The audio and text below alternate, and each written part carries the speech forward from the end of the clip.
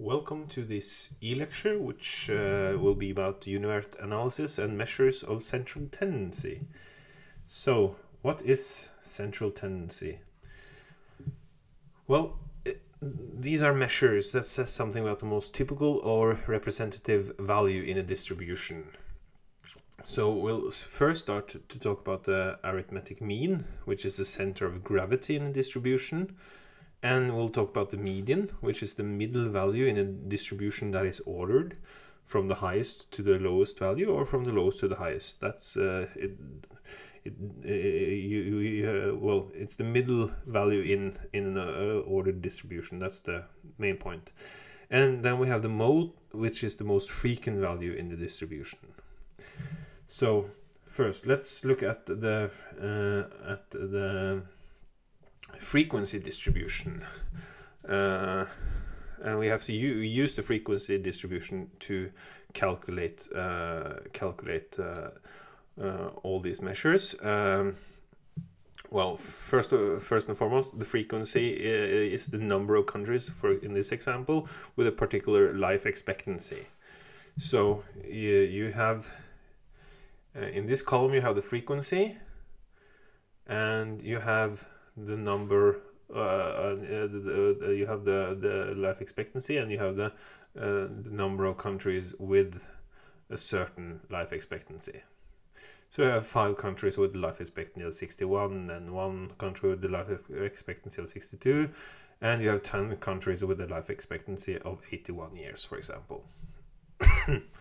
And then you have the relative frequency, or the percentage, which is the number of countries with a specific life expectancy and the total number of countries. So you have, for example, 3.6% percent of the countries that have a life expectancy of 63, and 4.1 that has a life expectancy of 68.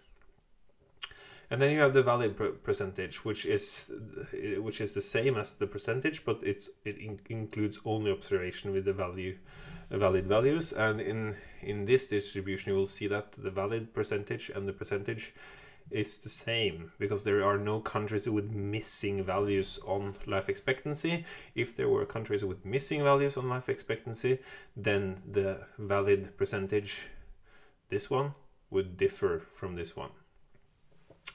And then you have the cumulative percentage, which is the percentage of countries with a specific life expectancy or lower. So you have, for example, 17.1 percentage that have a life expectancy of 56 and lower.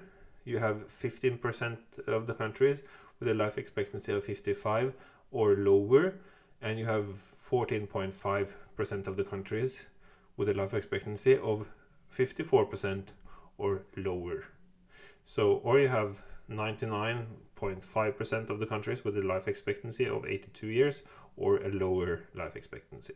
So that's the cumulative percentage. So to find the arithmetic mean, or the mean, we have to add each registered values on the variable and divide them by the number of observations. And this is the center of gravity in the distribution, really. The mean is the center of gravity, and the variable has to be on an interval or ratio level, but we can also use an ordinal level variable with at least 5 values. And in our case, we have then summed up all the different life expectancy and divided by the number of countries, and it's 67.8 years, which is the mean life expectancy. And of course, this is the arithmetic mean is influenced by extremely high or extremely low values, so-called outliers. As for life expectancy, this is not a huge problem, but if you could think of an income in distribution, for example, where people earning $1 billion or 1 billion Norwegian kroner would really make them would pull up the mean quite a lot. So this is the mean is influenced by so-called outliers. Whereas the median, which is also a measure of central tendency, is the value in the middle of an ordered distribution. half of the units have this value or a lower value, or they have a half of the units have this value or a higher value also. So, for example, in our example, we have ordered from the lowest to the highest value on life expectancy, and we have found the position with for the value in the middle of the distribution. And you do that by taking the number of countries plus 1, or the number of observations plus 1 divided by 2.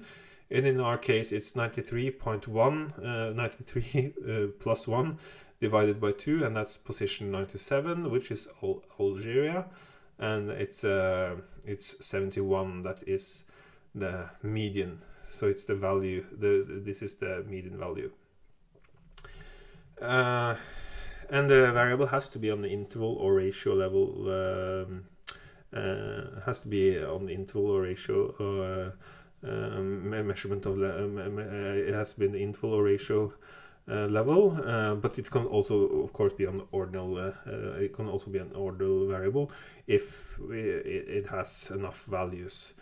And it's relatively little influenced by extremely high or low values, because it's only influenced when half of the observation have extreme values. And I mean, if half of the observation has extreme values, it's well, calling it extreme values kind of loses its meaning.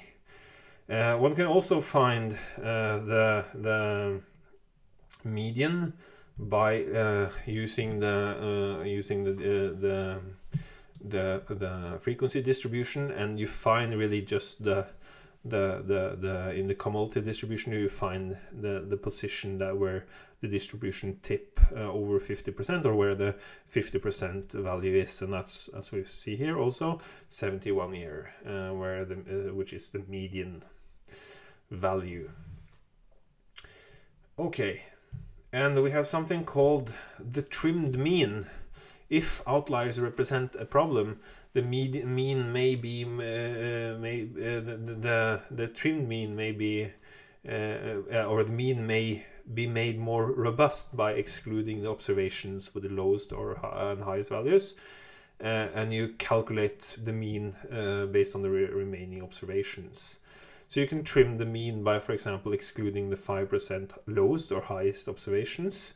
And in our example, we would find that the mean life expectancy for this trimmed mean, if we exclude the 5% highest or lowest values, it would be 68.3 years. And the harder we trim the mean, the closer we get to the median. That means the more the larger, the more we exclude, the more observations in the top and the bottom that we exclude, the closer we are getting to the median. Okay, and then we have the mode, which is the most frequent value in the distribution, as you can see in our example, that's 72 years, because it's 14 countries that have 72 years, and that's the highest or most frequent value. There are no other values that are with the same number of countries. And it can be used at all levels of measurement, but works best on variables with relatively few values, and it's not influenced by extremely high or low values, because, I mean, it's the most frequent value. So let's compare these different measures of central tendency. The arithmetic mean and the trimmed mean, you need to be on the interval or ratio level. When it comes to level measurement, median can be at the ordinal, and mode can be at nominal, so you can have it used on all level. It doesn't have any requirements as for level of measurement. You can use it really on all level of measurements.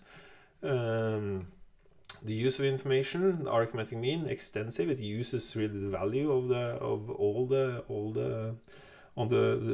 values. And the trimmed mean, that depends on the degree of trimming. A median, it uses moderate